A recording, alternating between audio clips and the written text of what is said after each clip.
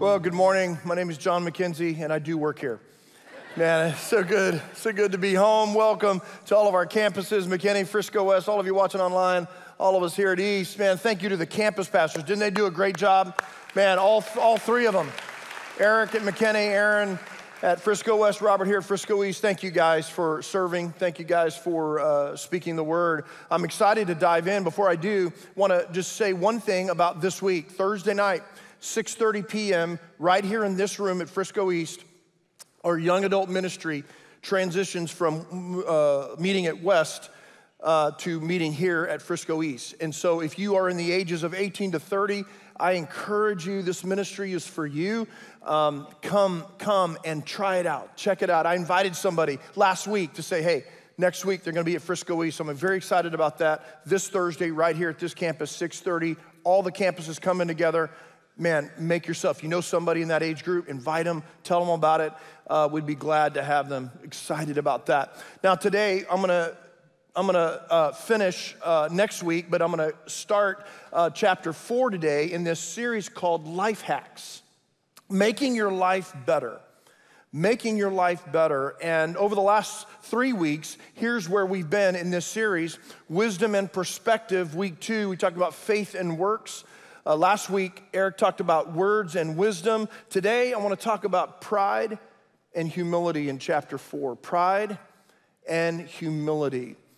Very excited about today. I'm praying that your hearts are open. The two main themes of this chapter, opposing themes, is number 1, pride, and number 2, humility.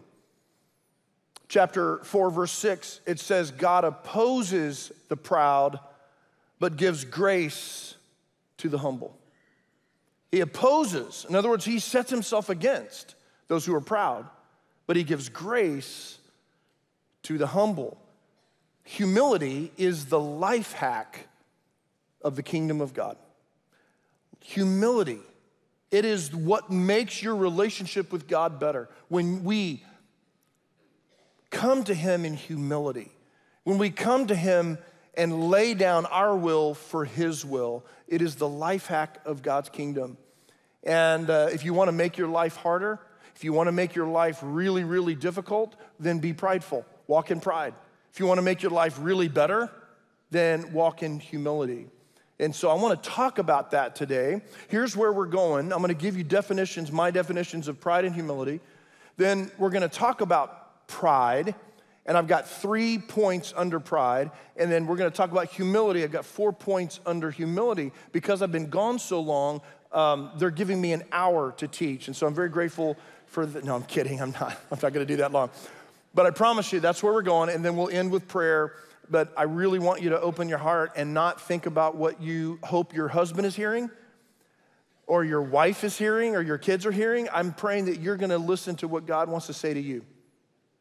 What does he want to say to you? How do you need to respond to his word today? That's what I'm hoping for you. Let me give you the definitions of pride and humility, and then we'll move into the chapter 4. Pride, living life on your terms. Humility, living life on God's terms. Pride is living life on your terms. I'm going to do it my way. I'm going to do what I want to do. That's pride. Humility is saying, I'm going to live my life God's way. I'm going to do what God wants me to do. I'm going to be who God wants me to be. I'm going to go where God wants me to go. I'm not going to make my plans. I'm going to ask for his plans. See, that's humility. And those are 2 opposing themes of this chapter. So here's what I want to do. I want to take pride. So pride is the overarching theme for the first part. And we're going to talk about 3 things that James talks about in this chapter about pride. And then we'll talk about humility. So underneath pride is number 1, unhealthy or evil appetites. Unhealthy or evil appetites. James chapter 4, verse 1, let's look at it. What is causing the quarrels and fights among you? Don't they come from the evil desires at war within you?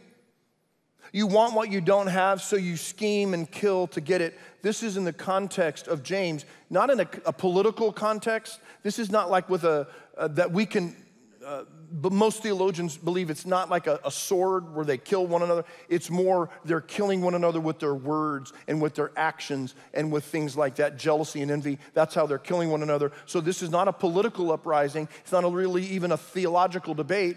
This is more of how they're treating one another inside the local body. And in the context of James chapter 1, as he talks about these unhealthy appetites and actually evil appetites, he's saying, hey, these quarrels and these fights and these evil desires at war within you, you want what you don't have, so you scheme and kill to get it. You are jealous of what others have, but you can't get it, so you fight and wage war to take it away from them. Yet, you don't have what you want because you don't ask God for it. And even when you ask, you don't get it because your motives are all wrong. You want only what will give you pleasure. Now, James, when he writes this book, I think he's in a bad mood, right? I think that, because the whole book is like in your face. The whole book, James, is like confronting and just really trying to help us. And I tease when I say he's in a bad mood. He's really trying to help us understand how to walk this out. And the exact opposite way is with unhealthy or evil appetites. And what this means in the context, he says, you're fighting one another, you're jealous from what others have. Isn't this applicable to our lives as we look around, even our own area? Have you ever driven around Frisco or McKinney and you see these huge houses and you go, what do they do for a living? Right? You wonder what they do. And we say that not with a, hey, I'm glad for them. We say that with a snarl like, man, I wish I had that because I work a lot harder than they do. Or, whatever, right? We think those things. And what he's really dealing with, these themes of unhealthy or evil appetites, is materialism. Discontent with what we have. We're always looking for that next new. We're always looking for, or at somebody else. We look at their house, or we look at their car, or we look at their whatever, and we go, man, I don't know if they deserve that. I wish I had that. And this is where he's talking about. This is you're unhealthy. And actually, you're driven by jealousy. You're driven by impure motives. You are driven by a pleasure-dominated life. All you're seeking is, I just want pleasure. I want everything for me. See, it's self-centered pride. Self-centeredness. I'm not content with what I've been given. I'm not content with what I have. And so I want what you have. Because you don't deserve it, I deserve it. And it's pride. It's a way in which we walk in pride. In fact, verse 4 goes on to say it like this. You adulterers. Now, this is the feminine in the Greek, which means he's not talking about adulterers with each other. He's talking about adulterers with God. We're the bride of Christ. We're the feminine version of the church with God. And he says, you adulterers, don't you realize that friendship with the world makes you an enemy of God? In other words, these unhealthy appetites, these evil motives, impure, materialistic, discontent, pleasure-dominated. That's all we think about is our next new pleasure. And it's not wrong to have pleasure. It's wrong to be dominated by it. And he says, when you do these things, you're making yourself an enemy with God. I say it again. If you want to be a friend of the world, you make yourself an enemy of God. Let me make this clear. Not wrong to have things. Not wrong to have good things. Not wrong to have a Harley. Okay? Not wrong. If you tell me it's wrong, I'm going to rebuke you in the name of the Lord, right? No, it's not wrong. But when those things have you, that's when it becomes unhealthy. When you purchase things that you cannot afford, that's unhealthy. And you're dominated by this appetite for the world rather than dominated by hunger for God. And James says it's just not right. And you're walking in pride. You're walking in self-centeredness, which is pride. You're walking in, it's all about me, and I want that, and I want this, and it's unhealthy. And actually, it could even be evil. It could even be evil. The second form of pride that he talks about is when you're judgmental. Now, I find this very interesting that James goes here out of this whole realm of talking about evil motives and pleasure-dominated life. And then he goes on to say, chapter 4, verse 11, don't speak evil against each other, dear brothers and sisters. If you criticize and judge each other, then you are criticizing and judging God's law. But your job is to obey the law, not to judge whether it applies to you. God alone who gave the law is the judge. He alone has the power to save or destroy. So what right do you have to judge your neighbor? And how many of us find ourselves guilty? Don't raise your hands, but we see somebody on the street corner and we make a judgment. We see somebody that has something, we make a judgment. We see somebody in the sports arena, or we see somebody in the political arena, or we see somebody in whatever arena, and we make a judgment. I do this all the time, and I don't want to do it. I see other pastors, and I make a judgment. And I think things. And James says, man, this is not the right thing to do. Don't talk and criticize each other. In fact, Jesus says it this way in his Sermon on the Mount, Matthew chapter 7. He says it this way, do not judge others, and you will not be judged. For you will be treated as you treat others, the standard you use. In other words, the harshness, the standard that you use in judging is the standard by which you will be judged. And then he says this, and why worry about the speck in your friend's eye when you've got a log in your own? How can you think of saying to your friend, let me help you get rid of that speck in your eye, when you can't even see past the log in your own eye, you hypocrite? First, get rid of the log in your own eye, then you will see enough to deal with the speck in your friend's eye. See, James is helping us, Jesus laying that foundation of listen, hey, don't be looking at each other in the church, and don't be judging one another and setting yourself above. See, judging is setting yourself above. So I'm superior, so I'm going to judge you.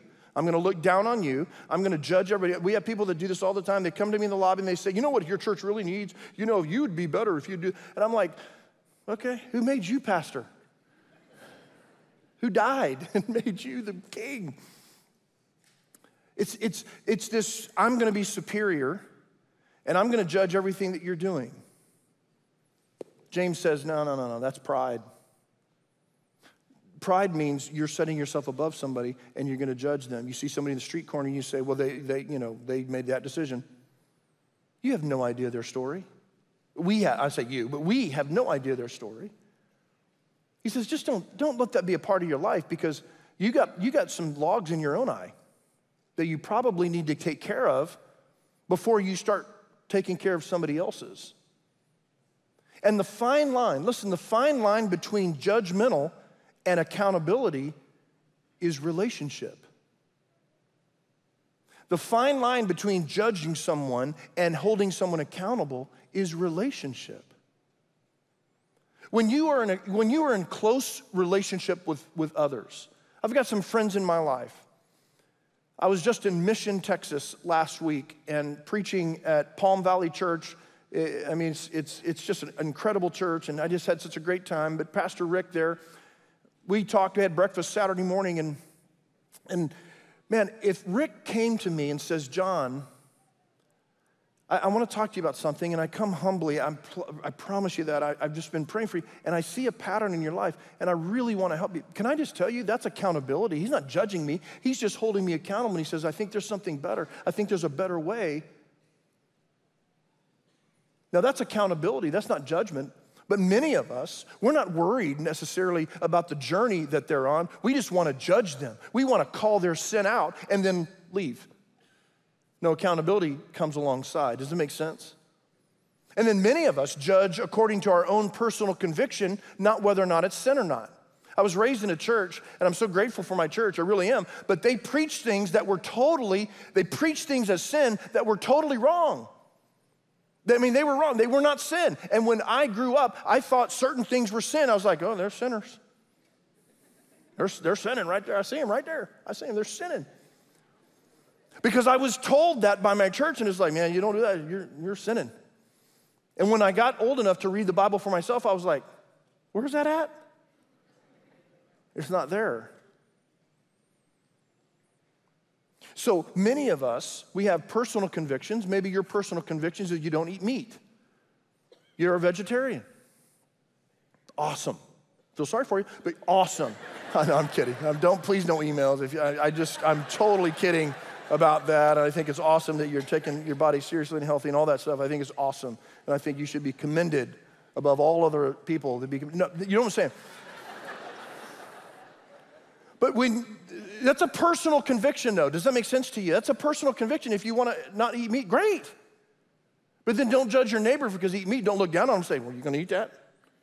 You know, it's like, well, yeah, I am. And I'm going to enjoy it. Or if you eat meat and somebody else doesn't, you're like, you're weird. You know, can't you? This is America. You know. I know that's a silly thing, but what I'm just saying is, the point is, when you walk in judgmentalism, you are setting yourself superior, which is pride. And any form of pride, God opposes. Any form of pride, God opposes. So if you think you're cool, if you think you're spiritually up here, you, just by very virtue of you saying that, by very nature of you saying that, you're walking in pride and you're not up there. You're actually down here. That's just the way it is. And so when thinking about pride, this evil or unhealthy appetites that we indulge in, you got to be careful of that. And then this judgmentalism, you got to be careful of that. Third thing that we find is self-confidence. And this is an interesting one at the very end of the chapter where James says it like this. Look here, you who say today or tomorrow we're going to go to a certain town and we will stay there a year. And then when we do that, we're going to have business and we're going to make a profit. And then James says, well, how do you know? How do you know what your life is like? How do you know what your life is going to be like tomorrow? Your life is like the morning fog. It's here today and it's gone tomorrow. You can't say those things. What you ought to say is, if the Lord wants us to, we will live and do this or that. My mom, growing up, had a saying, if it's the Lord's will. And it almost felt like a Jesus juke. You know what a Jesus juke is? When somebody says something, you just come back with a spiritual answer and make them feel small. I'm going to go over there. Well, the Lord's will. I'm like, oh, yes, it's the Lord's will. But it was really right. If it's the Lord's will. Lord willing. And that became a catchphrase, but it is really true. And he says, what you ought to say, if the Lord wants us to, we will live and we'll do this or that. Otherwise, you're boasting about your own pretentious plans. And all such boasting is what? It's pride. It's evil. It's just understanding that, you know what? You don't make a decision without asking the Lord. If you're in business and you have the ability to make decisions in business, if I were you, I would never make a decision without bathing that in prayer. I would never move across the country, move my family across the country just to make more money.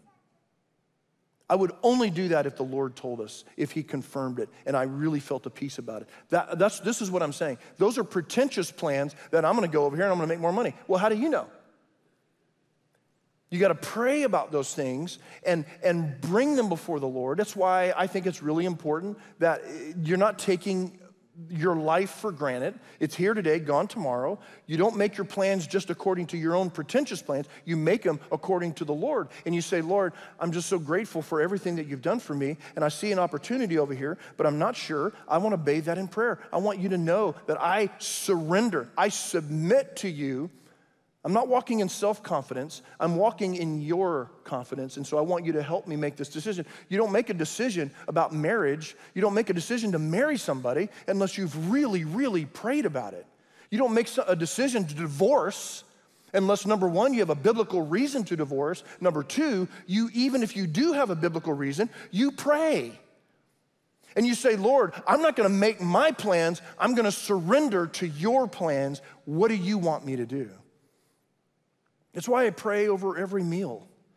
I know that many of us, that's not even a part of our whole life. It's not really, and I don't say that to judge you. I just say that the reason I do is just because I just think, besides that's the way I was raised, I just think it's the right thing to do to say, Lord, I don't presume about this food. Because you know that we're so blessed in this country, we throw away more food than most of the world eats.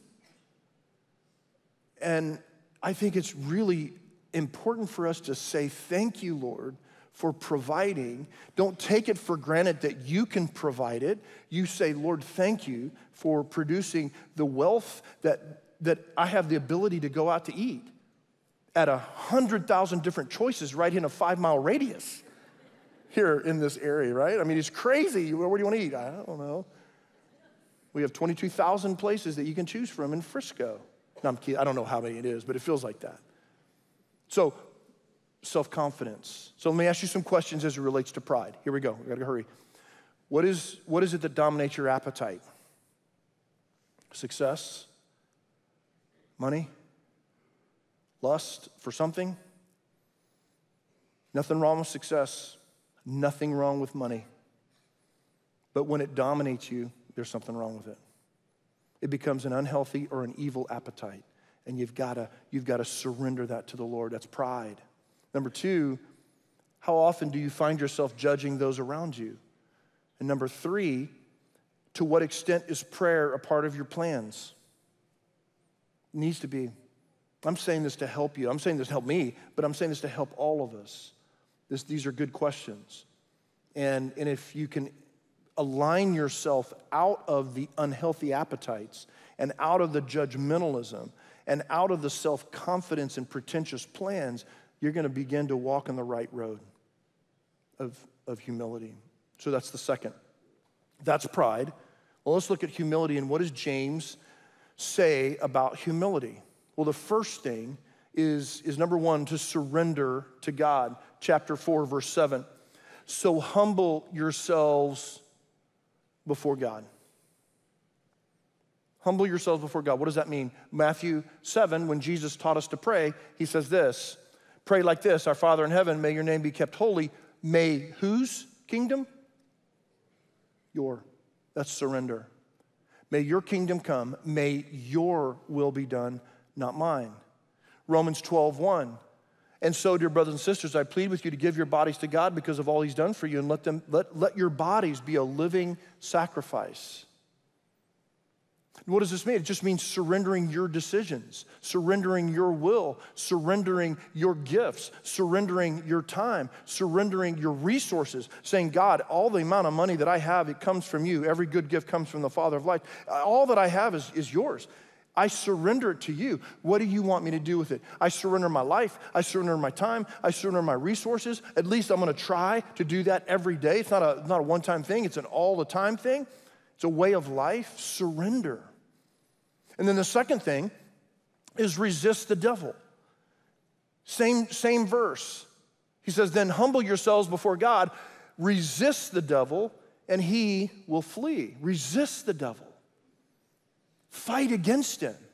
In chapter 4, the same chapter, verse 4, here's what he says.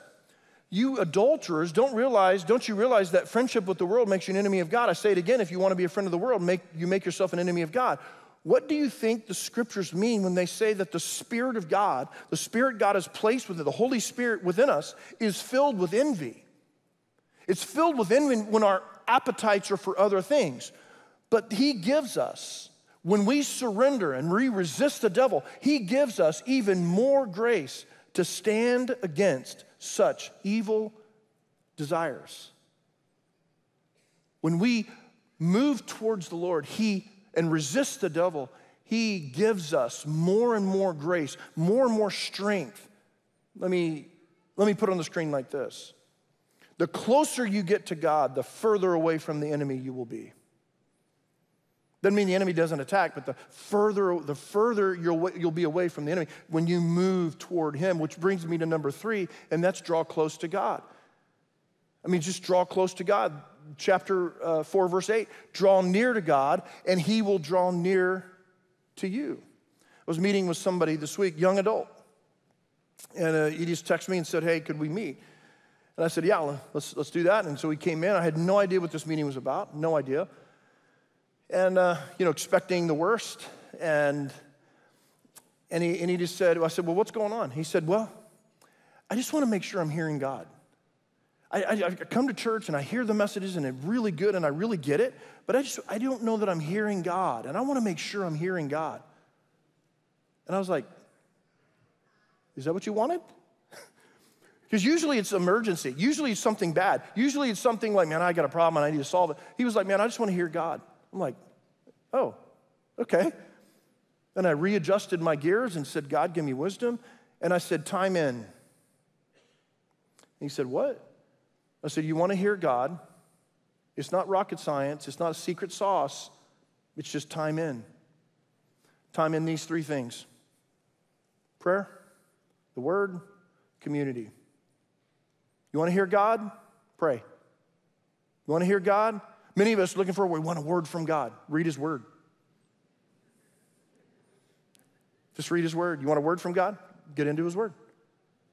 Many of us want to be zapped. We just want God to zap us. Give me a word. Let somebody from across the room come over to where I am and give me a word. And they can do that. I believe in that. I believe that people can do that. The Holy Spirit gives gifts, and that can happen. But why don't you just read his word? I said, how long has it been since you read the word? He said, it's been a couple of years.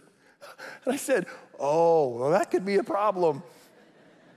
You want to get close to God. You want to draw near to him. He draws near to you. How do you do that? The million-dollar question is, how do I draw close to God? Prayer, the word, and then there are other things there's a whole list that I could give you, but these are the three for me, these are the three big ones. You spend time talking to God, and I said, how are you doing with that? He goes, man, I pray every day. I said, really, you do? Yeah, every day I get up, and when I go to sleep, I pray. I said, God, I said, man, that's good. How often do you read your word? I haven't read it in 2 years. I said, okay. Well, you've got to listen to it, get it on your phone, and get it through your system in the car and start listening to it, or you got to start reading it, or do both. But I promise you this, it will change your life, because his word is a lamp unto our feet and a light unto our path. His word is powerful, sharper than any two-edged sword. It divides between what we want and what God wants, soul and spirit. Do you see how this works? That's really, really, really powerful. And then community, you get into a community, and I said, man, you got to be in young adults next week. You've got to get into community, and you've got to start, forming to the people around you that will going to push you towards God rather than pull you away from him. Show me your friends, I'll show you your future. How many times have I said that? It's just over and over, but it is so true. You are who you hang around. These three things, time in. How do you draw close to God? Time in. If you're a guy and you're a middle-aged guy and you're doing your job and you're just kind of thinking, maybe like my friend who was just thinking, man, I don't ever hear God. I go to church and I do those things, but I don't really hear God. He doesn't really speak to me and say, hey, do this or that. And I just want to propose to you, probably the reason, it's not because you don't love him. It's not because he doesn't love you. It's not because he can't use you. It's not because you're so sinful that he could never use you and just kind of ignores you and overlooks you like the last on the team. When you're in the recess and you're picking teams and you're the last. That's how some of us view God looking at us. It's like, okay, I'll take him. No, it's not the way he looks at you. He wants to use you, but you got to position yourself to draw close to him, and then he draws close to you. Time in, he's right there. He is not running from you. He's not playing tag. You draw close to him, he draws close to you. This is walking in humility. Surrender to God. Humble yourself before God. Resist the devil. Draw close to God.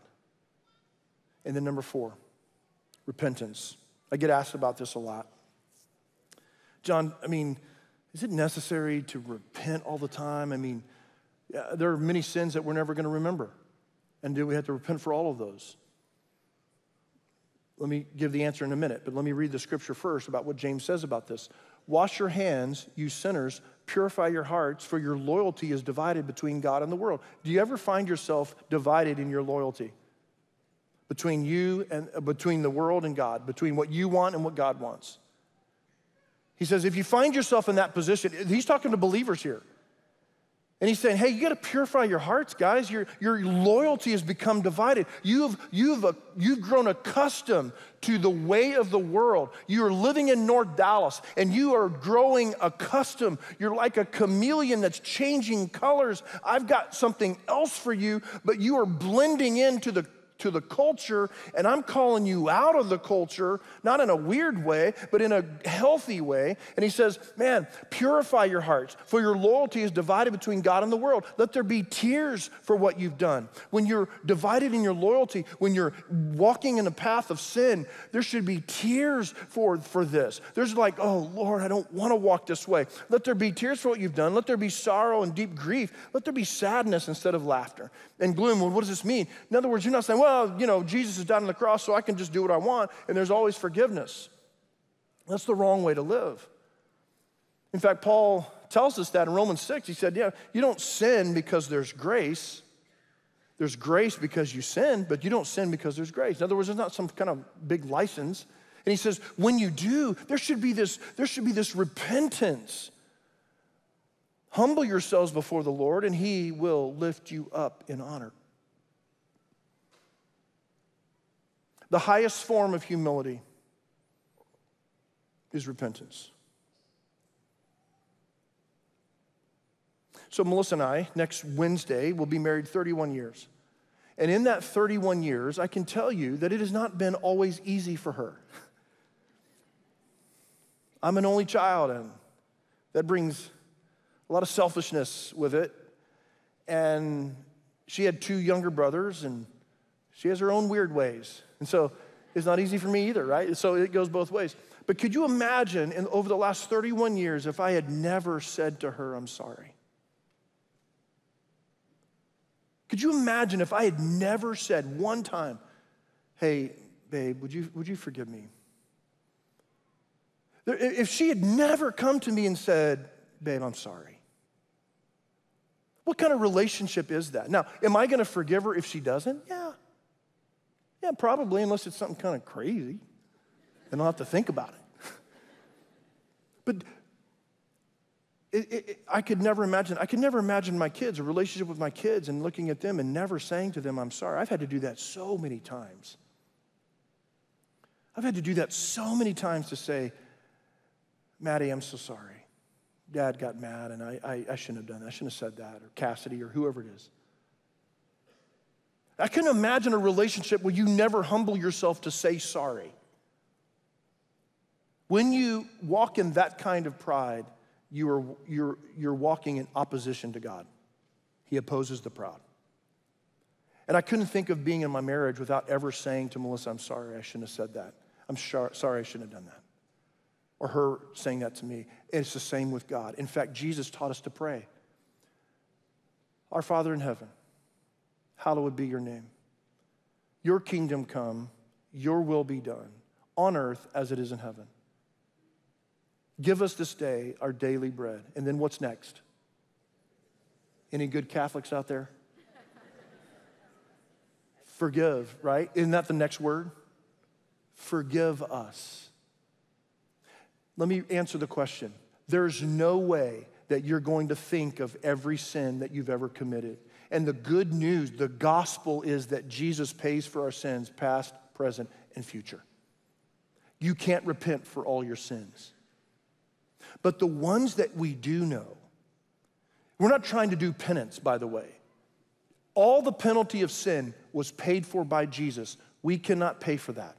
So we're not in some penance. This whole thing, James is saying, be gloomy and tears for what you've done. That's not penance. That's not trying to get made right with God because you're sad. No, it's saying, God, I really want what's best for me. I really want what you want for my life.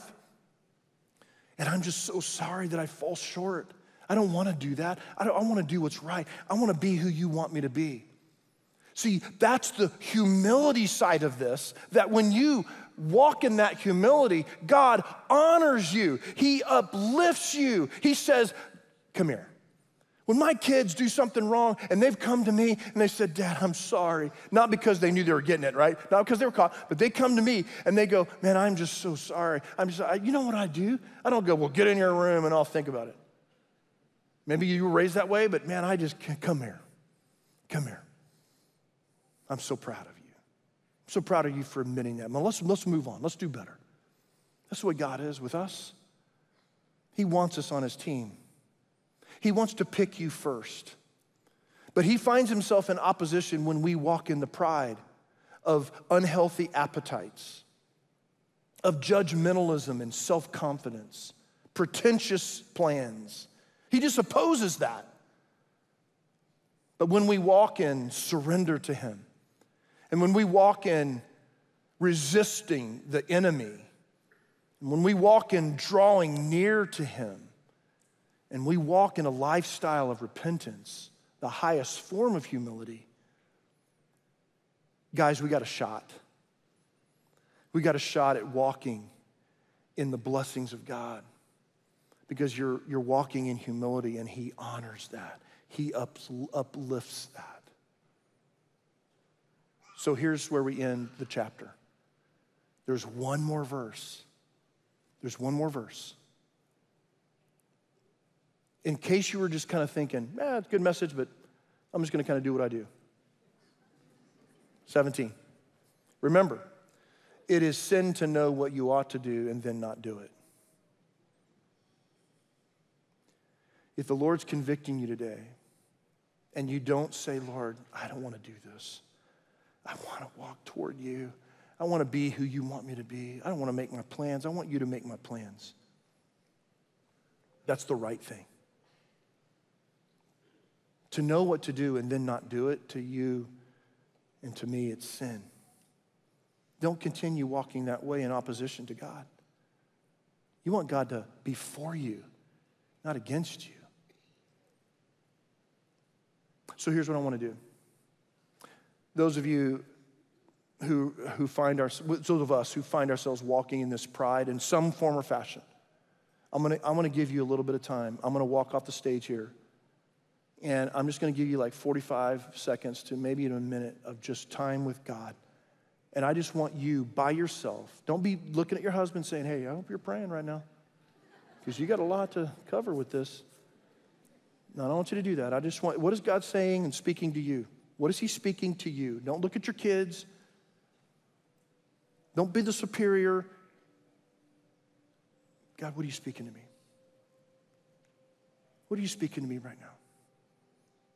Because I tell you, nobody gets hit harder with a message in this room than me. I'm working on this all week. And as I work on it, I'm like, oh man, I got to teach this? It's hard to live it, much less teach it. I got to talk about not wanting materialistic things and letting that dominate you. Man, I got to do the same thing you do. So no one in this room is exempt. But I want to give you 45 seconds across all of our campuses. I just want you to stay in, time in, right now, and respond to what the Lord is speaking to you. Let's pray.